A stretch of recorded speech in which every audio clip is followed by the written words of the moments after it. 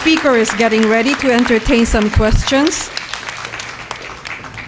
May I just remind those who wish to ask to please keep the question short and direct to the point, because we would like to be able to hear from all 9 campuses. We will entertain 2 questions here inside the auditorium. Please raise your hand, and when I call on you, proceed to the nearest microphone, state your name, college, and question. Do I see any hand?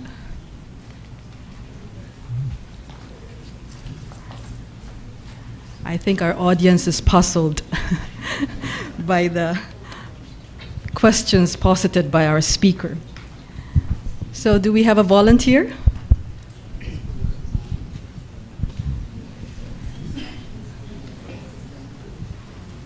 Yes, ma'am. Who would like to go first? All right, microphone over there, please.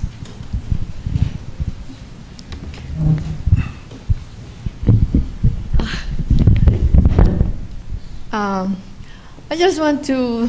Your name, ma'am? Now, this is Dita Tan from the School of Economics.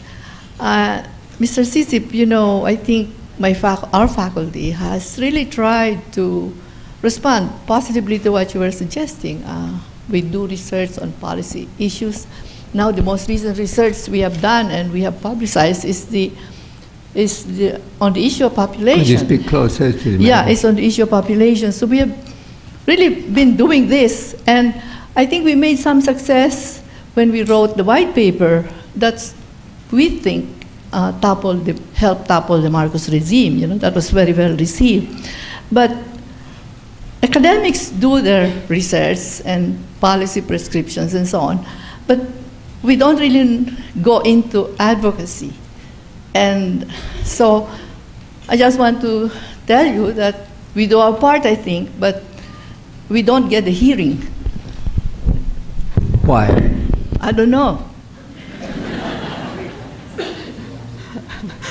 I remember that there was a paper put out by your economics department under Mr.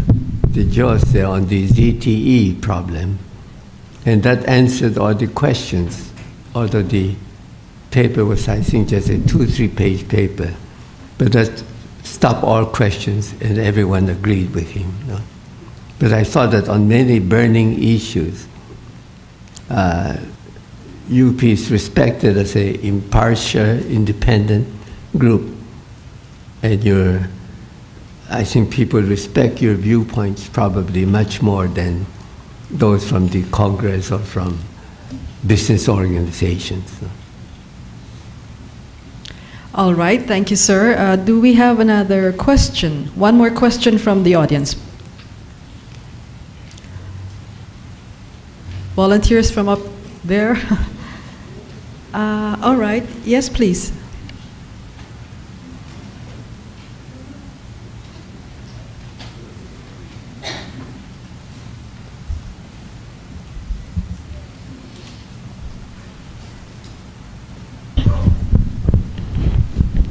I'm Estrella Solidum, retired professor of political science, UP.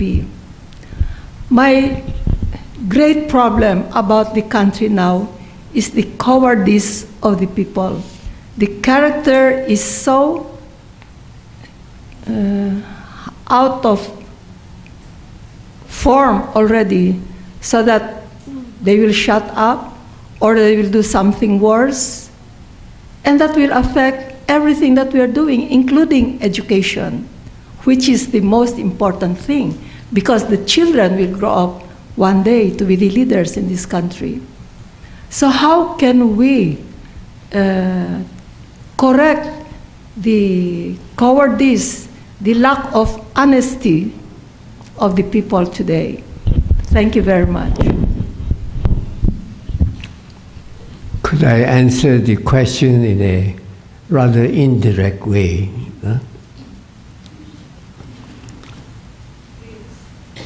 I was with the Papa Nuncio, the new Papa Nuncio, the American from And I thought he would be more liberal in his attitude. And I don't know why I was seated next to him. And I asked him as to, I'd never met him before, that was my first evening with him. But I say, category A, B, C, D, E, economic grouping, you are aware that A has less children than E. He said, yes, that's correct. I said, do you think the rich Catholics are having less sex than the poor Catholics? Well, he said, well, I really don't know, but maybe that's the case, no?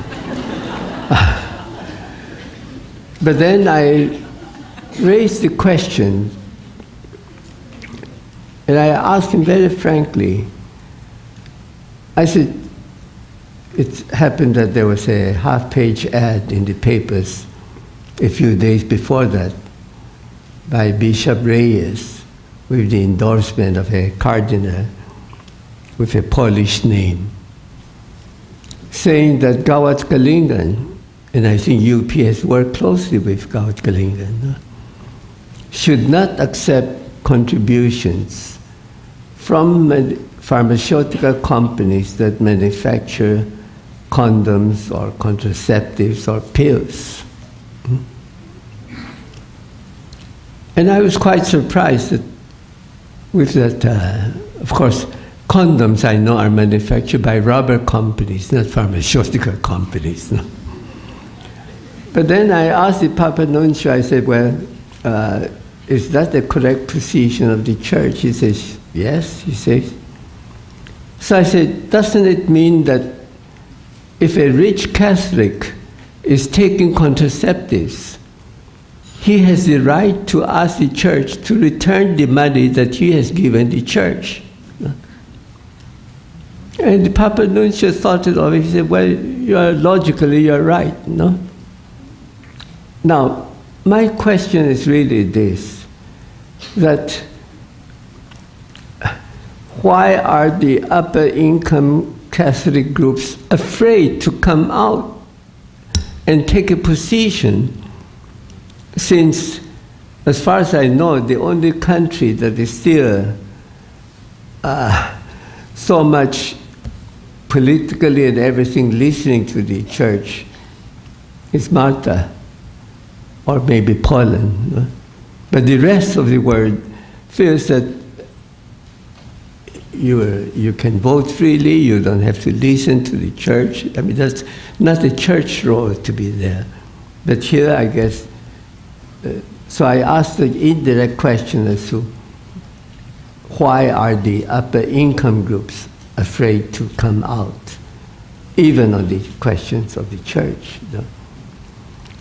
I sometimes can see the question facing the big businessmen, and that doesn't mean upper income group. There are many rich people that are not in business at all, that are in professions and so on. If you are in any large business group here, you have to think of the consequences. If you criticize government policy, if they regulate your water rates, if they regulate certain licenses you get, and these are not released, then you may have to dismiss so many of your employees. So you have to think twice about this, no? But I think your question is very valid as to should there not be, although you might say this, that the press here is still very free. No? And if you read the columns of the Inquirer or the Star sometimes, or some of the commentators of the TV networks, they speak quite freely. You know? But I think you're right that the citizens as a whole, maybe they're tired of the demonstrations and so on. But that part I can't quite answer you directly. Thank you.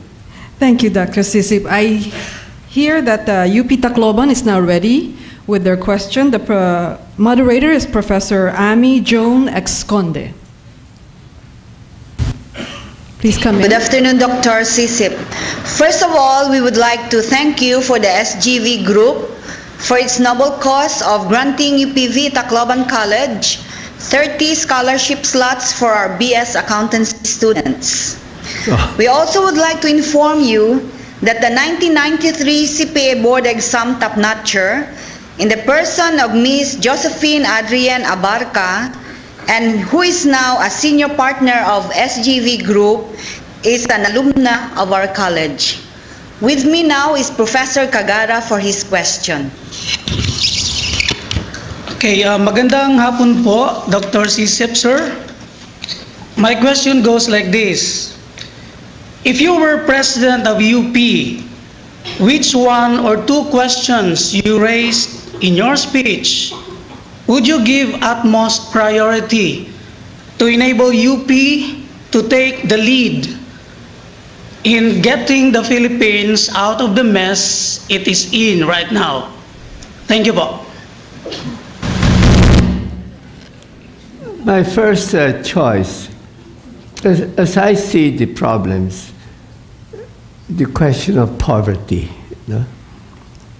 that I see in a poor country, and this applies not only to the Philippines, but to all the Asian countries, where in the past 45 years ago, I started putting up offices there.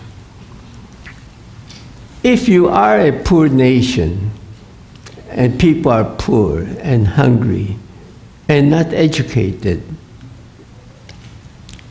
democracy does not work at all.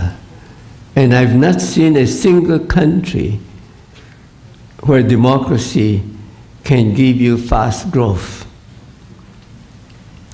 The key is first to have economic freedom. When you're no longer hungry, you don't sell the votes. When you're literate, your judgment is much better than someone who is illiterate and poor. So when you sell your votes, democracy does not work. It's a democracy of the people with the money to buy the votes. And I've seen this, I've gone through Latin America to see what are they doing on economic development. And my conclusion is really this, that until you solve the problem of poverty, you cannot solve the NPA problem or the Muslim problem. No? That the Muslims' education level, or the data that I've seen of literacy rate, is so far below the Christian rate. And the Christian rate is already scandalously, as I say, the number of dropouts in the first, second grade, resulting in about 10% of the population being illiterate. It cannot go on that way. No? People have to be educated. And that you must have an education standard that is comparable between the rich and the poor, so that the poor will have an opportunity to go up depending upon whether he has the range or not. No? So if you ask me where would I first pay my attention to, the first thing would be basic education. Yes, now we have UP Cebu ready with a question. The moderator is Professor Tiffany Tan.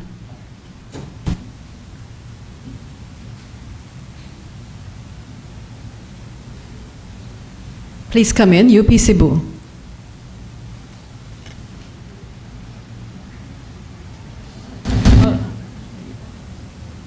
All right, may I just read to you the question? It was sent to us via Skype. How can we motivate or inspire, to use your word,